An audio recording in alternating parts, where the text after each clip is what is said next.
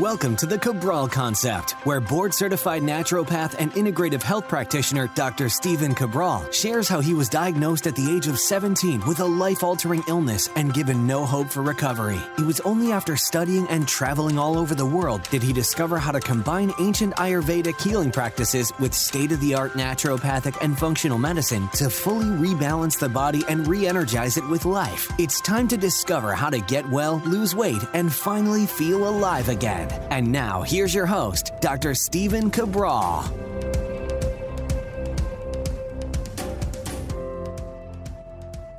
Welcome back, everyone. We're here today on episode 2245 of the Cabral Concept. Thanks so much for joining me here today. Excited to get into today's show, and that is because we're going to be talking about PCOS and an actual nutrient that has been shown to outperform any other pharmaceutical drug right now used for PCOS. I also want to explain really what PCOS is, the root cause of it, and then be able to share true scientific research as to how you can improve your overall symptoms and actually get to a point where PCOS for you no longer exists. So one of the reasons why this is so important is that 1 out of 10 women experience PCOS-based symptoms. So when we're talking about polycystic ovary syndrome, so that's what PCOS stands for, what we're talking about is honestly, yes, there can be cystic-based issues. There's no doubt about that. But there's also typically a set of symptoms.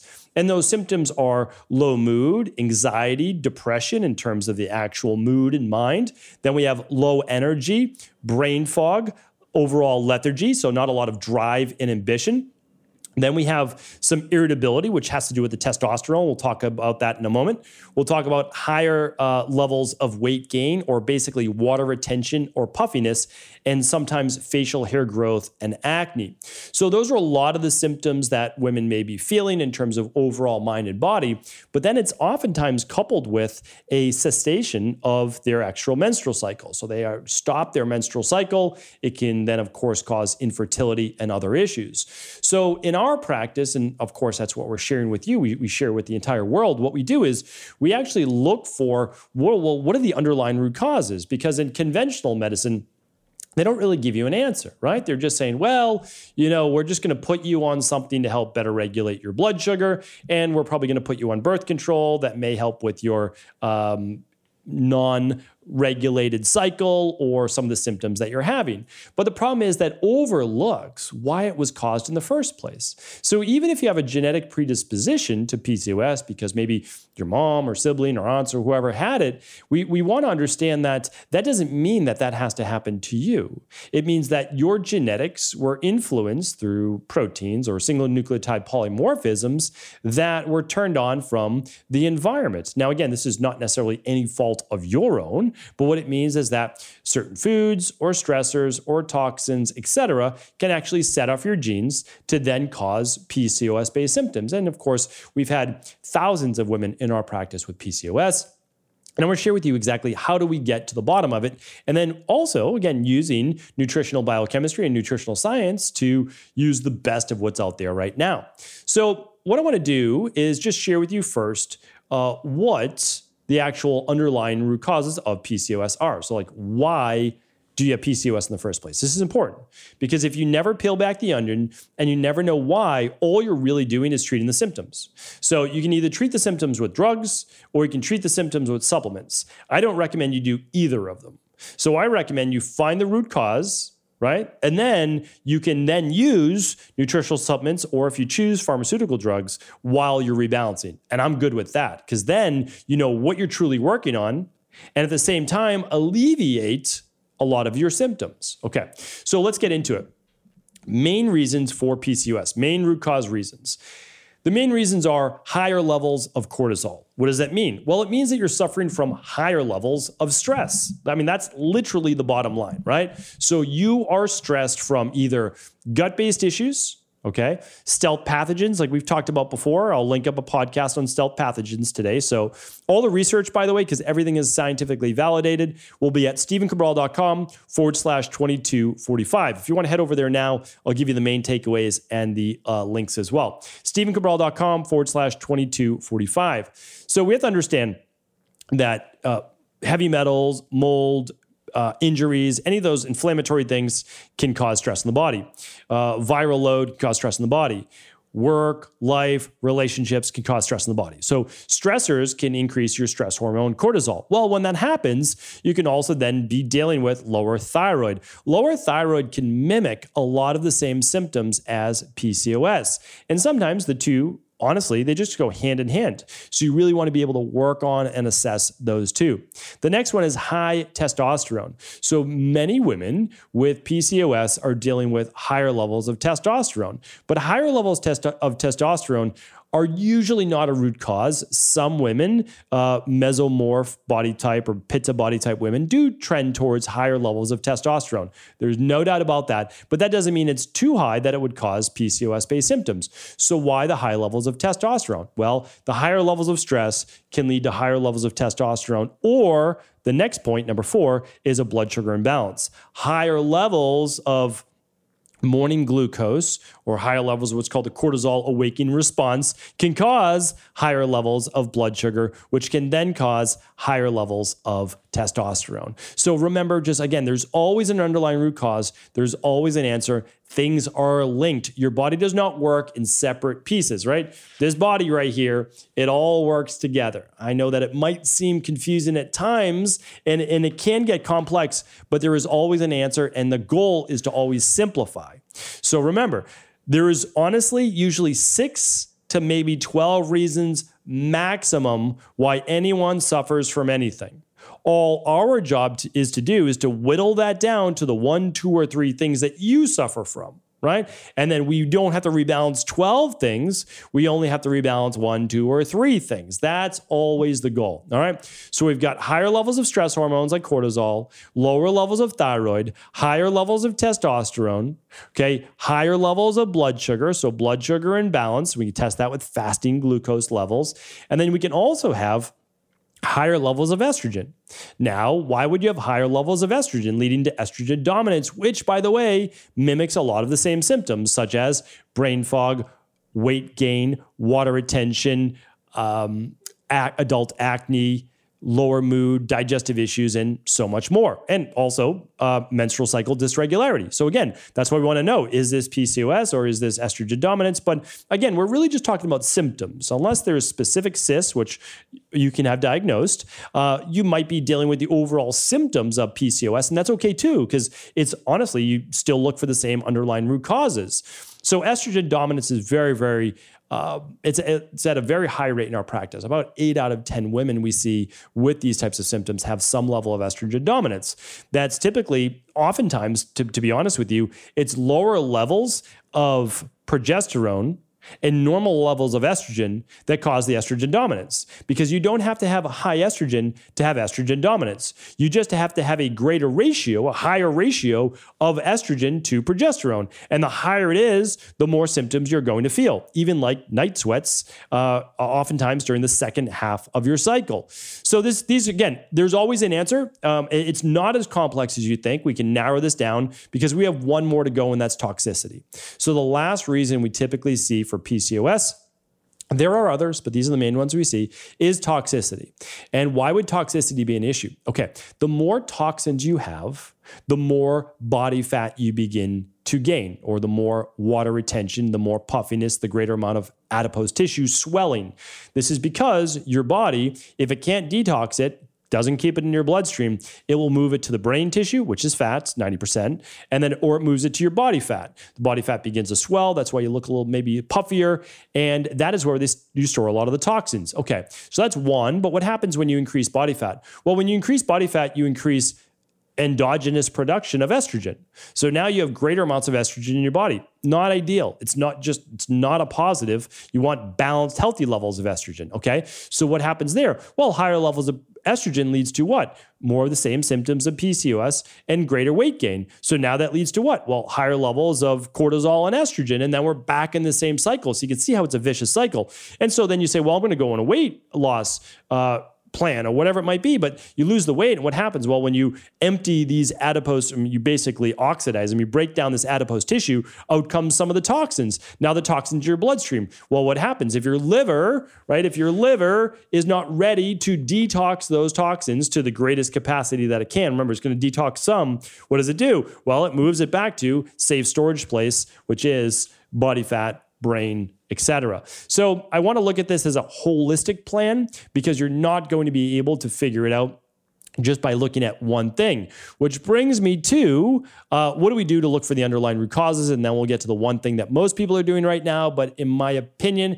it's a great adjunct, but not the end all be all. But I still want to give you that, right? Because I want to stay as an unbiased source for you. So the number one thing you can do is run a lab that's literally built for your hormones and PCOS, and that's the stress, mood, and metabolism test. Now, you can find that test at stevencabral.com/labs or directly to it at stevencabral.com/hormones-test. Now, keep in mind, you don't need to run that with our practice. Not at all. You can ask your naturopathic doctor to run it with you.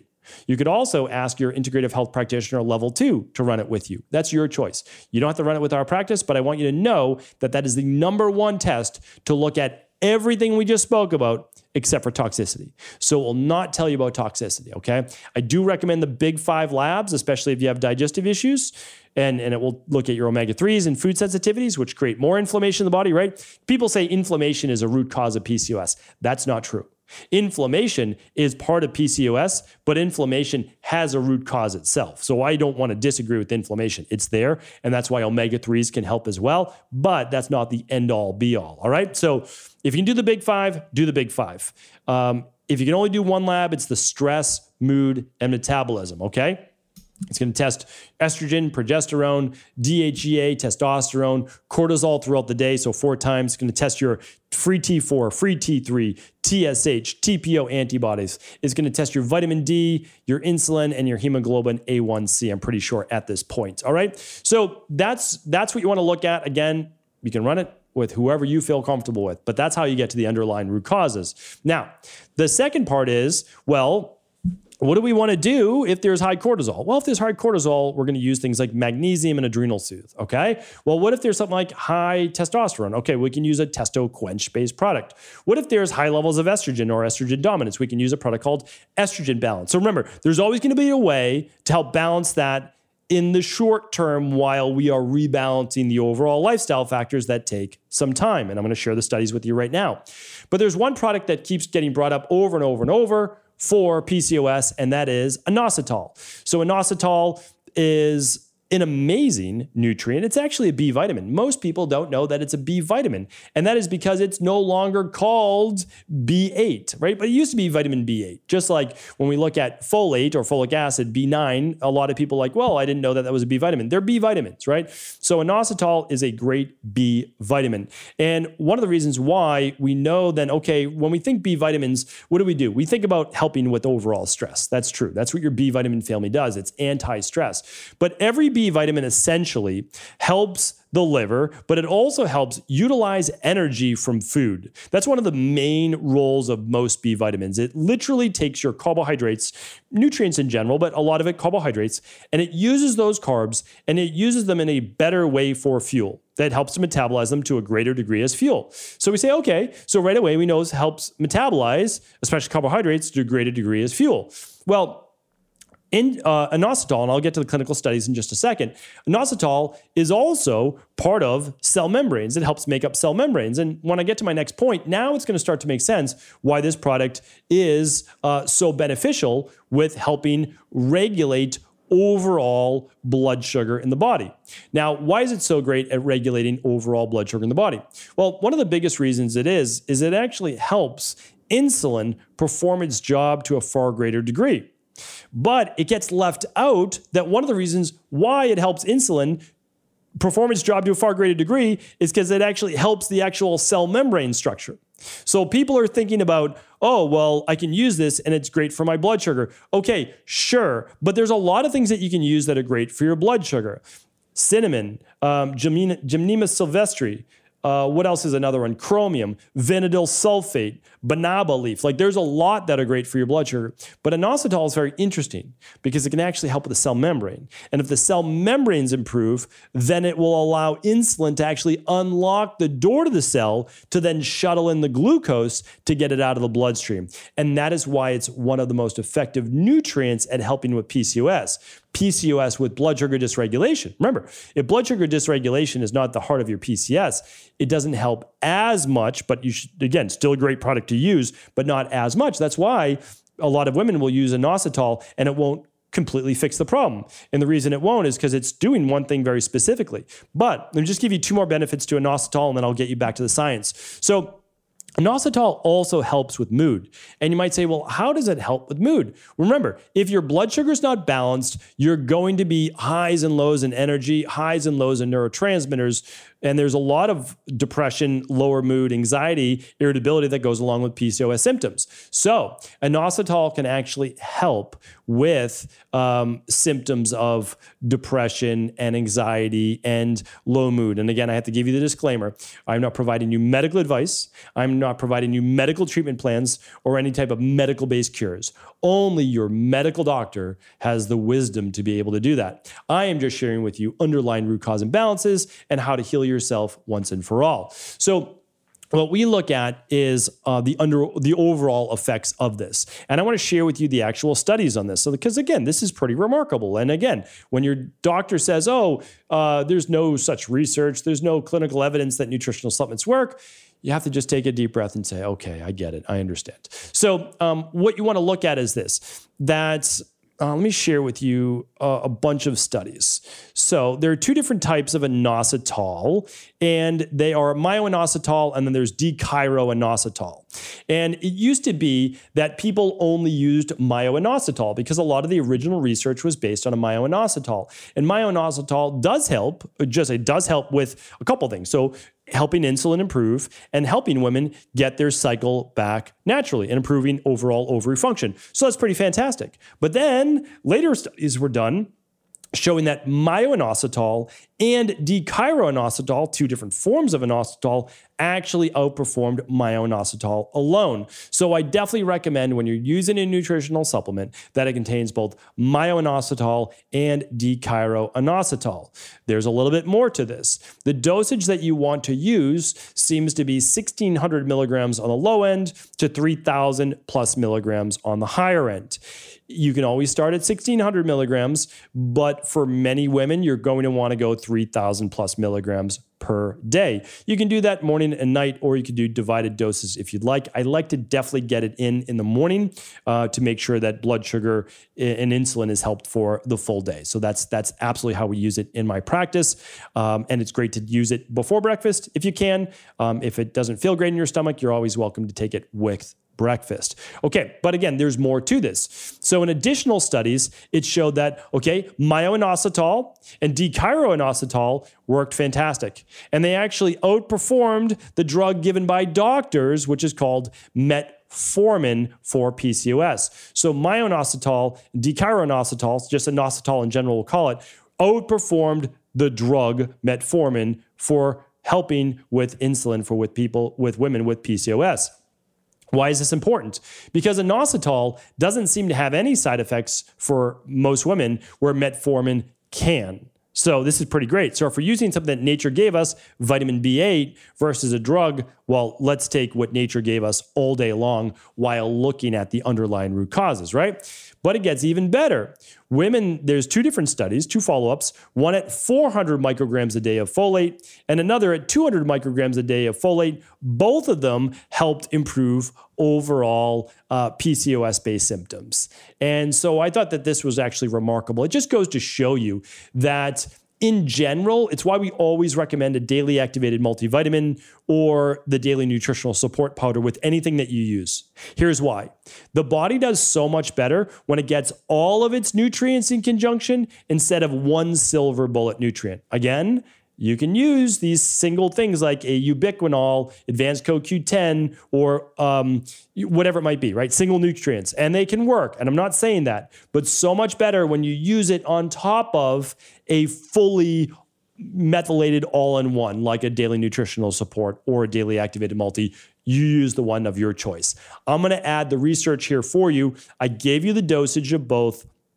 Again, I would, if it was me, well, let's say if it was my wife, I'd be using the products that I spoke about. I'd be doing the test for the underlying root causes, and I would be using an inositol product. The one that we use, I can't link it up on today's show notes page because the FDA thinks that I'm trying to cure things, and I'm not curing anything. I'm not giving any medical advice. I'm using these air quotes very liberally, and that is because we work on the underlying root causes. But again, the science is there, but a lot of times they don't care even if the science is there, but I get it. I totally understand. We're not trying to play medical doctor. And what we're trying to do is, of course, look at the underlying reasons anyway. So my recommendation, we use an inositol product. Let me see if I can find it for you. Yeah, it's very fancy marketing. It's called inositol support. And it contains both myo and D-chiro-inositol. It's 1.6 grams combined, 2 capsules you can use in the morning, 2 capsules with dinner. If you just want to do 1 serving, that's fine. I do recommend the 2, and that's because this product also contains alpha lipoic acid at 100 milligrams. If you've heard my show before on alpha lipoic acid, it is a very powerful nutrient and antioxidant that helps with blood sugar support, but it also helps with liver detoxification. It's been used in Europe now for over 30 years for type 2 diabetes. Again, not saying it's a medical cure or medical treatment plan, but again, it is used overseas. So that is that. I wanted to bring all that to you. I wanted to really teach you about the underlying root causes of PCOS, how to rebalance it through looking at the underlying root causes. But then also, there's nothing wrong with using a product like inositol or inositol with the ALA, inositol support, while rebalancing the body. So in our practice, typically women will use inositol for somewhere between about 4 and 6 months. The research does show you want to use it for at least 3 months, but at the same time, working on the underlying root cause imbalances, detoxification, supporting hormones, decreasing stress, improving thyroid, all the things that we talked about, right? Rebalancing blood sugar, maybe using glucose support and the magnesium that we talked about before, right? The daily nutritional support, the inositol, none of these are going to be harmful, and all of them are going to be beneficial for your body. Remember, at the end of the day, everything can be solved. You want to look at what are your toxicities and remove them. You want to look at what are your deficiencies and bring them up. When you give the body what it needs, it knows how to heal itself. Hopefully today's podcast was helpful. Thank you so much for tuning in. I appreciate you. I really do. And always feel free to share this show with anyone you believe it could support. Thanks everyone. Take care. Have an amazing day. Are you ready to heal yourself and then go on to heal others? If so, the Integrative Health Practitioner Institute can help you discover proven functional medicine protocols that blend the best of 7 different healing disciplines from around the world. I personally share with you the exact handouts and protocols I use in my private practice that enable people to get well, lose the weight, and live longer, stronger. I want to pass this information on to the next generation of health coaches, and that is exactly why I created IHP. We are the future of the health coaching industry, and the skills and knowledge you will learn will make you an in-demand certified health coach anywhere in the world. Although we have many medical professionals taking the IHP certifications, no experience is necessary, and half our members have no previous health certifications. At the Integrative Health Practitioner Institute, our motto is a health coach in every home. Our goal is that you take this knowledge and then share it with family, friends, loved ones, your community, or in a practice where you create a career you love and can be proud of. The global IHP community is filled with some of the most kind and caring people in the world, and we can't wait to welcome you into our world soon. For more information or to set up a discovery call with one of our IHP Health Coach graduates, simply head over to integrativehealthpractitioner.org.